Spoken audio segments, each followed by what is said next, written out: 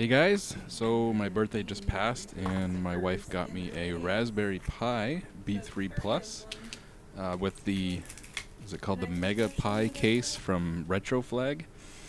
I've always kind of been interested in the Raspberry Pi, obviously, but never had a reason to like bite the bullet and actually buy it until I saw the case, the Retropi Mega Pi case. It's one of the best built cases for the Raspberry Pi, and it looks like a Mega Drive. So ever since I saw this case that came out like, I don't know, 5 or 6 months ago maybe, it kind of made me want a Raspberry Pi again. So I got one for my birthday, and that kind of worked out.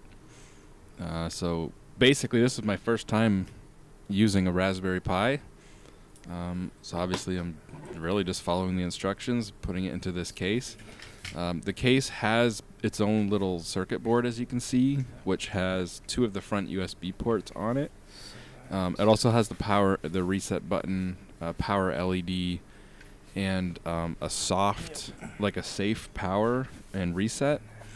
And there's a switch to enable that or disable that. So if it's disabled, the power switch literally just cuts the power to it, the same as like unplugging it. When you don't have it in a case, you basically just use the power cord to turn it on or off.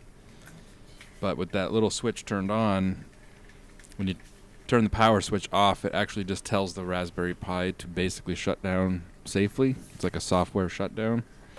So this case offers that, and it's, again, probably one of the best built cases for the Raspberry Pi.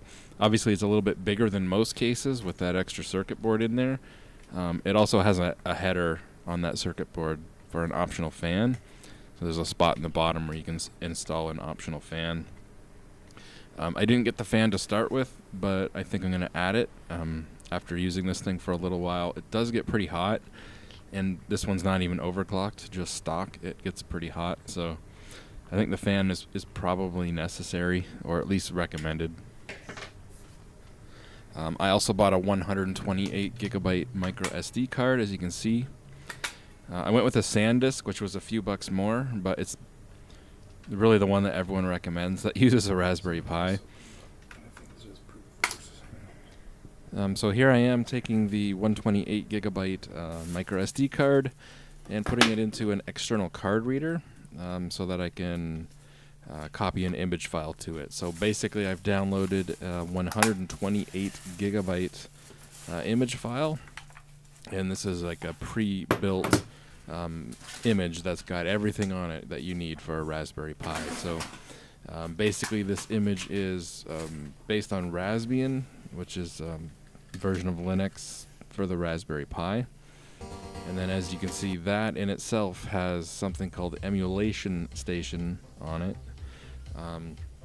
which is basically this front end. It gives you all the pretty menus, all the graphics and everything for the games. Under the shell, this is actually just running RetroArch. So you've got like Emulation Station on top of RetroArch on top of Raspbian, Linux basically. So that's how this thing works. Again, like I said, this image was 128 gigabytes. It has 3,600 games preloaded in it, and whoever made this put a lot of work into it. Almost every game has custom borders, as you can see here with Sonic the Hedgehog. All the games have like their cover art. And most of the games, if not all of the games, have like a little video file that will play. If you leave it on that game for a second, it'll show you the cover art, and then it will start playing a little video file for that game. So again, a lot of work has gone into this build. If you're looking for the build, just look up 128 GB all killer, no filler. That was the key. It's all killer, no filler is what this particular person calls their image or their build. So here's the Super Nintendo. As you can see, there's literally hundreds and hundreds of games for each system in here. So the Super Nintendo, I mean, every game you can think of is probably on this build.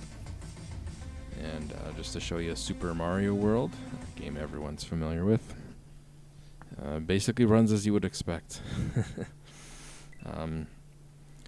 So far from what I can tell, everything runs fine except for N64 is kind of where this thing teeters out.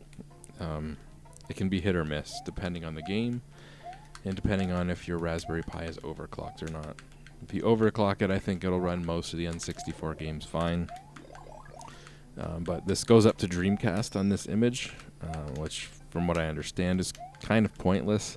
This is, even if you overclock this Raspberry Pi 3, it's not going to run most Dreamcast games very well at all. So, but yeah, PlayStation seems to run pretty well from what I've seen so far. I've played a few PlayStation games on it, and they seem to run well. So I'll show you a PlayStation game. I think there's 110 PlayStation games on this build. So there's less PlayStation games, obviously, than like the Genesis and the Super Nintendo.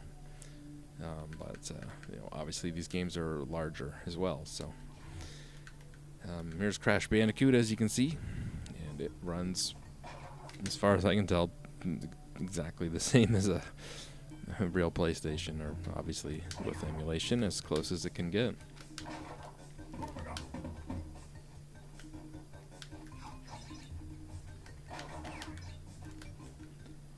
TurboGrafx 16, of course. Forget how many games there are on here, but again, you can see all the games have the cover art and the little videos that play. So that's pretty neat.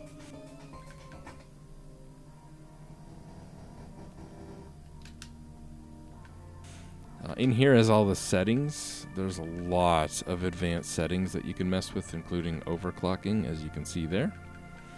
And anyways, that's it. This thing is really cool. That's all I can say. Basically, I think under $100, you could build this with everything that you see here. Everything you need is basically the Raspberry Pi itself, a power supply, which most of the ones you buy are going to come with the power supply. Just make sure yours does, or if it doesn't, that you have one. Basically, it needs to be at least 2.5 amp. It's the micro USB 5 volt, 2.5 amp. The case, obviously, don't even really need the case. It just looks cool, but there's a lot of cases for Raspberry Pis. There's a lot of super cheap cases if you don't want to spend $35 on this one.